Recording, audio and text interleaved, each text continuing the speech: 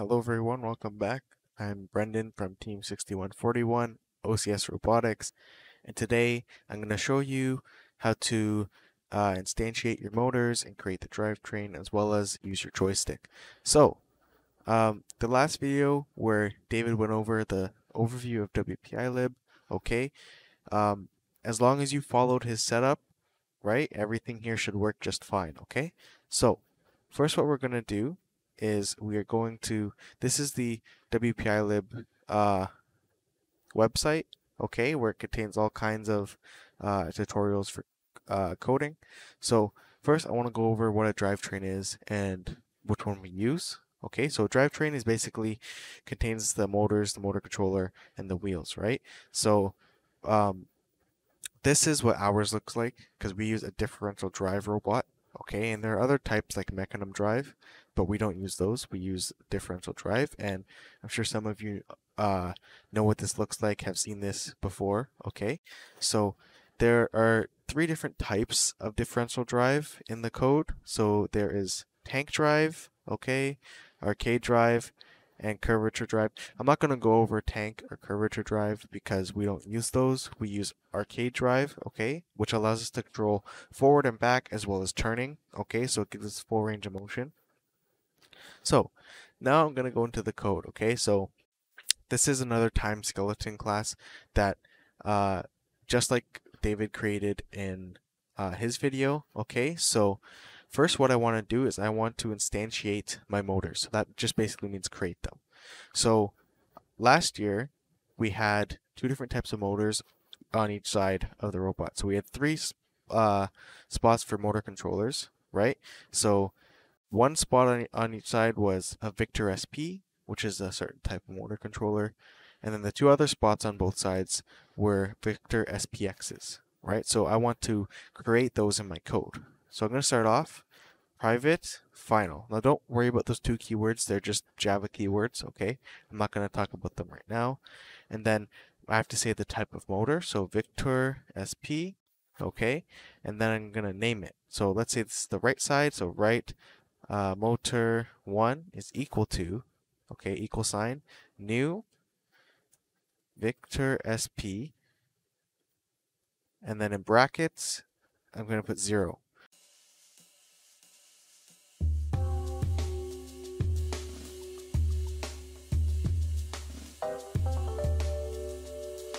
So as you can see, I'm getting an error, okay? And the reason is because I haven't imported the library for VictorSP. So what I need to do is I need to hover over this error and you see where it says quick fix. I'm going to go over here and click on it. I'm going to import VictorSP and it's going to import it up here automatically. Okay, and as you can see, it's fine now. And don't worry about this little yellow line. That just means we haven't used this variable in my code at all, but that's okay. Now I'm going to create the other two motors, right? Now, if you remember, it's private final. And if you remember, these two motors were different. So these are VictorSPXs. So to initialize those, I also have to give the type of motor. So I'm going to say WPI underscore VictorSPX. Okay, and then I'm going to say right motor 2 is equal to new, and then WPI VictorSPX, and there's the device number, and we're going to say 1. Okay, so it's the next port, okay? And each line ends with a semicolon. And then I'm going to create the third one, so private final WPI VictorSPX, right motor 3. Right motor 3 is equal to new WPI VictorSPX and port number 2. Okay, so we're just increasing the number. So now I have the right motors done. Okay, so I'm just going to comment this, right motors, okay? And now I'm going to do the left motors, okay? So it's the same thing, right? VictorSP. And then we're just going to change the name. Left motor 1 is equal to new VictorSP. And this time I have to change the port, right? So 0, 1, 2. So next one's 3, okay?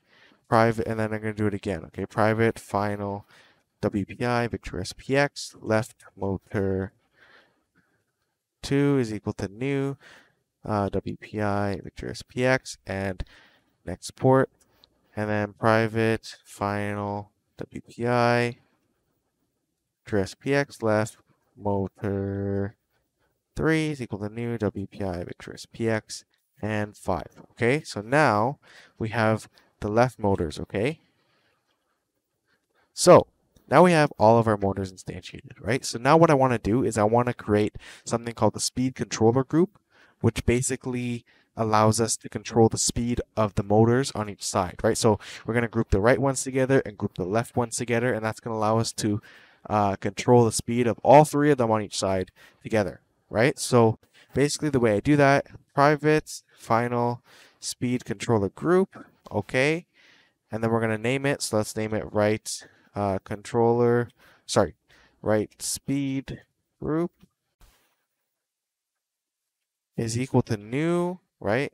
Speed controller group. And then basically I want to add all the motor controllers that I'm going to have in the speed controller group. So this is the right side, so I'm going to add all three of the right ones. So we're going to have right motor 1, then right motor 2, and then one more, right motor 3. Okay? And semicolon at the end. So now we have a right speed group together. Now we're just going to create the same thing for the left side. Left speed group, with the new speed controller group, and then I'm just going to add the left motors. Okay? And then left motor 3. Okay, so now we have our speed controller groups together.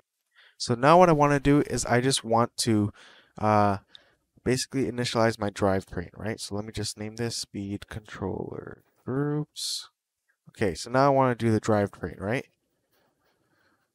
So basically the way I do that is, okay, so I say differential drive, okay, which is the type of drivetrain, and then we're going to name it drivetrain, drivetrain, equal to new differential drive, and then in here, I want to put in my two controller groups, right? So these are going to be the motor controllers, right? So right speed group and left speed group, okay? And that's basically how we create the differential drive and the drivetrain, okay?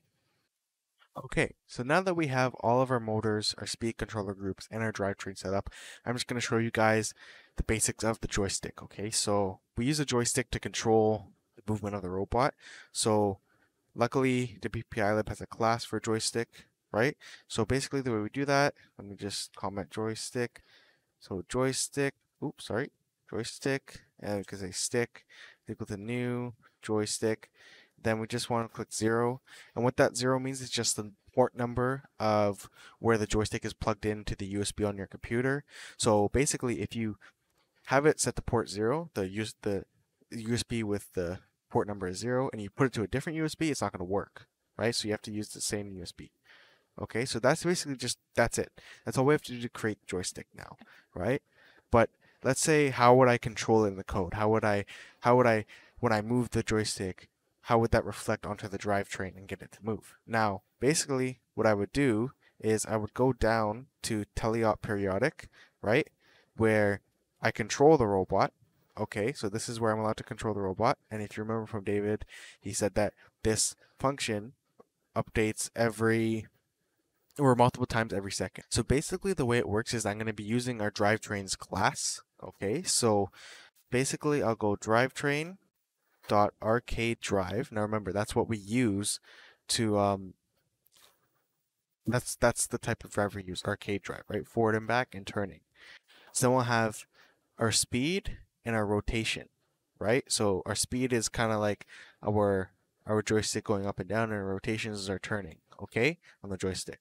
So basically what we'll say is we want to implement the stick and the stick's position with itself that will reflect onto our drivetrain and get our robot to move. So I'll say stick dot get, and then for us we use Y, okay, and then for rotation we'll say stick dot get and then Z. Okay, so basically what that does is this gets the Y position of our stick, right? And this gets our Z position of the stick. So this handles our turn, this handles our throttle, okay? And it sends it to the drivetrain and says, this is what we have. So the drivetrain, it goes through and it says, okay, now we need to control our right speed group and our left speed group to reflect what the user wants us to do, right? Turn or go forward. Okay, so basically, this is the basics of getting your robot ready in the code and controlling it with the joystick, okay? So just to recap, we instantiated our motors, right? So right now we use two different types of motors for our robot. We have a VictorSP and a VictorSPX, okay? And we have to assign them each a port number, okay? And we do the same for both sides. So we have right motors and left motors. And then we have to put those motors motor controllers in a speed controller group, right? So it controls all the motor controllers at once, right? So then we have a right speed group and a left speed group, okay? Then we need to create our drivetrain, and with that we have our differential drive, okay, which is the type of drivetrain we use, and we just pass in our right speed group and our left speed group so that it can control all the motor controllers. Then we just have to initialize our joystick. Okay, that's very simple, just creating the joystick. And remember, this number here corresponds to the USB port on your computer, right? So if you set it to USB port 0 and you put it on USB port 1, it's not going to work. So you have to use 0 every time, or you could just change the number in the code. It's up to you. And finally, we have in our teleop periodic, okay, where we are allowed to control the robot. We just show how we use the joystick and its positions to control the drivetrain and control the motor controllers to move the robot. So, thank you for watching. David will be out with a new video on solenoids and pneumatics. And yeah, pretty simple stuff, just creating the motors and the drivetrain.